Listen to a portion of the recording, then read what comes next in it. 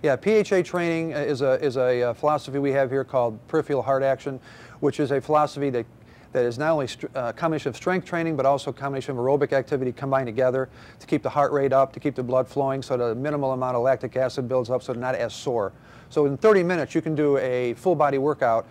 with minimal soreness and get just as much benefit as somebody hanging around the gym for an hour and a half and resting, 2-3 minutes in between each set. So we make sure they get the maximum results in a minimal amount of time.